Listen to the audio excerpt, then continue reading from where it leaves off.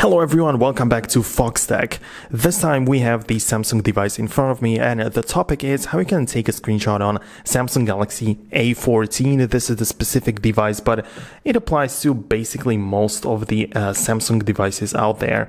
And the way it works is that you have to grab the iPhone or the phone like this, and on the side, I'm not sure if you can see it properly, but you should, there is the power button as well as the volume up and down rockers. So you always have the option to raise the volume just by pressing the button like this.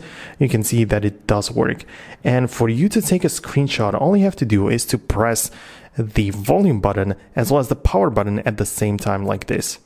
And you can see, you could notice the animation right there. And what shows up at the bottom is this little menu. I mean, it goes away quickly, so you have to pay attention to it. Now, let me just do it once again. It's kind of hard to do it with one hand. Okay, so this shows up and you have the option to click on it. It shows you which app you want to open it with. So that's good as well. But there were some different options besides that as well. By the way, guys, make sure to join my 100% free education platform. I just finished the Rush course video editing. You can go ahead and check it out in the classroom section. 100% free. Go ahead and check it out. No interruptions. Link is going to be down below in the description. So you can see like this. There's the option to click on it and to crop it up like this once you take a screenshot. So that's definitely very useful.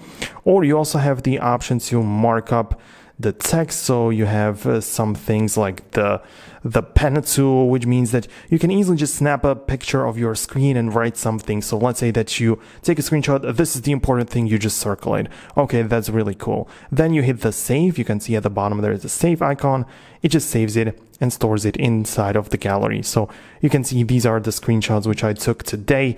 This one is with the markup, and it's really simple. That's how you can do it. That's how it effectively works.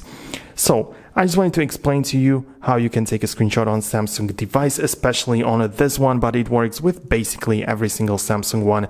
So I don't want to drag it out any longer.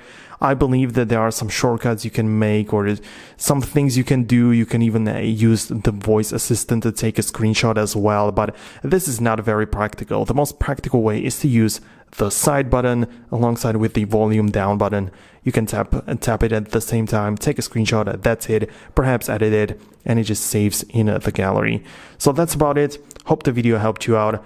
Check out the next tutorials about Samsung and Android, and definitely hit the subscribe so you don't miss future videos. Thanks a lot for watching. Peace out until the next video.